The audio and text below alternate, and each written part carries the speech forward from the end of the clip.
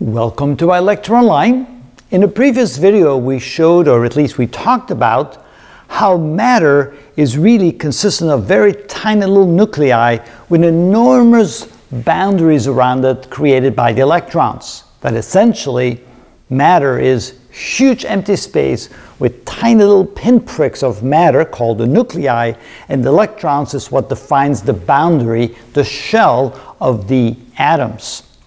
So we said, what if we could compress all that space from between the nuclei and compress nucleus against nucleus? How big would matter be?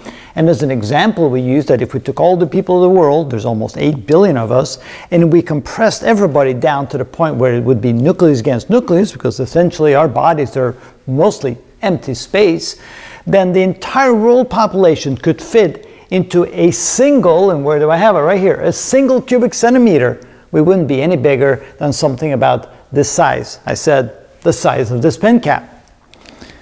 So now the question came up, what if we took the entire universe and compressed it so it would be nucleus against nucleus? How big would the universe be? And of course we know the universe is absolutely enormous in size. Just the visible portion of the universe contains at least 200 billion galaxies, and each galaxy contains many billions of stars. Probably the average size of a galaxy is about 25 billion times the mass of the sun. Well, if we took all that matter, all those galaxies, and compressed them so that you have nucleus against nucleus, how big would it be? And we do have a hint, because we have something called neutron stars. A neutron star is the end result of a giant star that collapses in on itself in such a way that the gravitational force has actually compressed it so that it's a nuclear ball. That is basically a huge nucleus pushed together. There's no longer any space between the nuclei. That's why it's called a neutron star. And those neutron stars, which are typically about 2 times the mass of the sun, they have a radius of only about 10 kilometers. They're tiny compared to the size of the Earth, and of course minuscule compared to the sun. It just completely compressed into a ball that's only about 20 kilometers across, with a radius of about 10 kilometers, which is only about 6 miles. So if we could compress the universe in the same fashion, all the stars, all the galaxies compressed, so it's nucleus against nucleus, how big would it be? So I did a quick calculation. And if we then say that the mass of the universe is 200 billion galaxies with 25 billion solar masses in each galaxy on average, because I know that our Milky Way galaxy has 100 billion solar masses, but it's a bigger than average galaxy. So on average, perhaps 25 billion solar masses, 200 billion galaxies. That means the whole universe together, of all the visible matter, of the 200 billion or so galaxies, is 5 times 21 solar masses. Wow.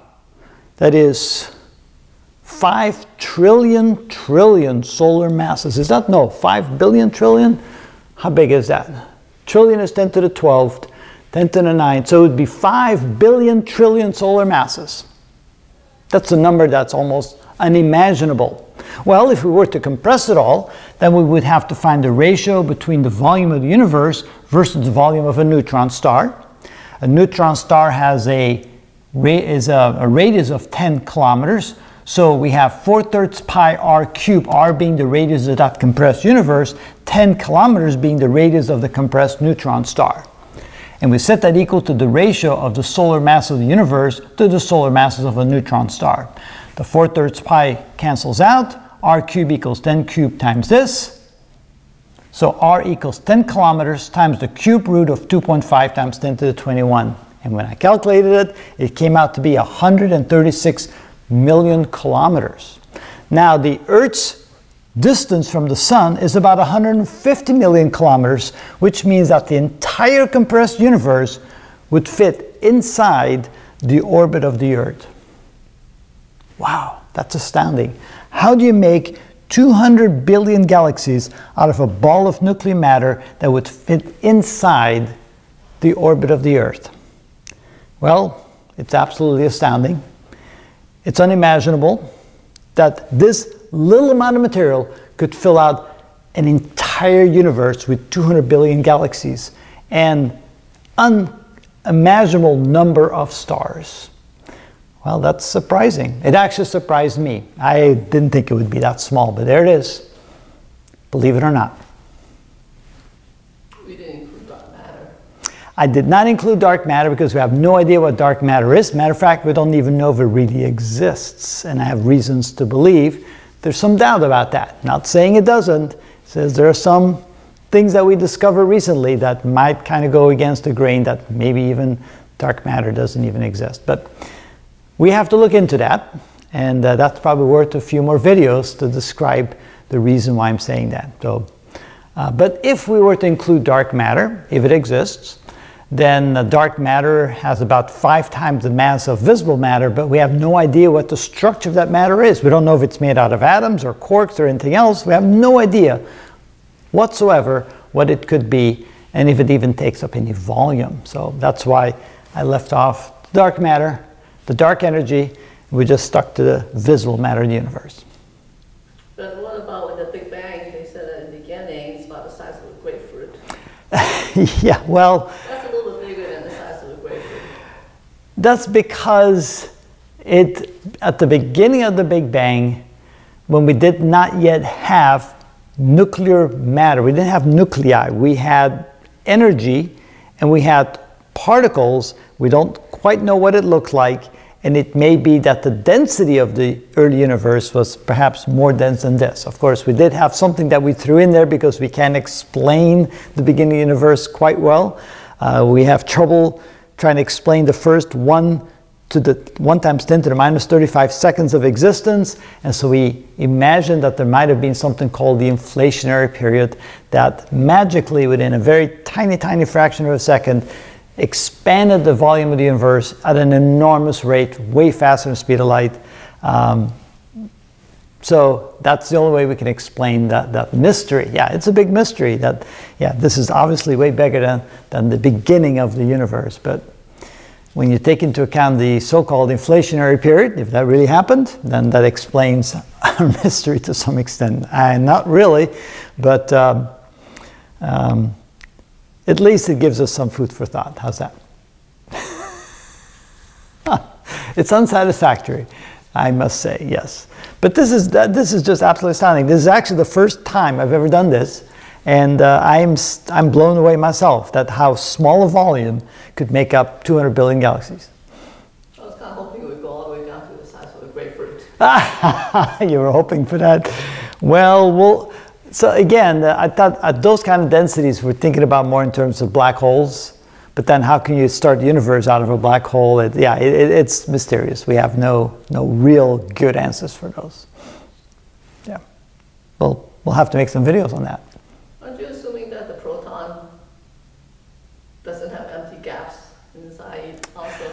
Well, there you go. So this is assuming that the protons and the neutrons stay intact. Now, obviously, an object this big. So when we talk about a neutron star would not even be a pinprick on this board relative to the Earth, right? A neutron star would be, you couldn't see it on this board. And the neutron star is about 20 kilometers across, about 12 miles across. And the density is so enormous that the forces, the compression forces at the center of a neutron star are so enormous that it almost is enough to crush neutrons and protons. But we don't think it does. We already learned that from a previous video that protons and neutrons are made out of quarks. And quarks are tiny little things that somehow make up this huge neutron and this huge proton. The mass of the 3 quarks combined are less than 1% the mass of the entire proton or neutron. So how do you expand the mass by 100-fold by just putting 3 quarks in a certain arrangement? And so yes, it would be imagined that if you have a nuclear ball this big, that the pressure inside would be so enormous that the neutrons and protons would not stay intact and the whole thing would collapse into a black hole. Yep, so yeah, there's there could be a lot of empty space inside a proton. Oh, there is. A proton has this, so if you imagine a big proton with tiny little quarks, 3 quarks that make this big proton, then yes, protons again are full of empty space themselves. And if you if you were to compress this to a sea of quarks pushed together, then yes, you'd probably end up with a volume less than the size of the sun. That would be an interesting calculation next. Quartz made of?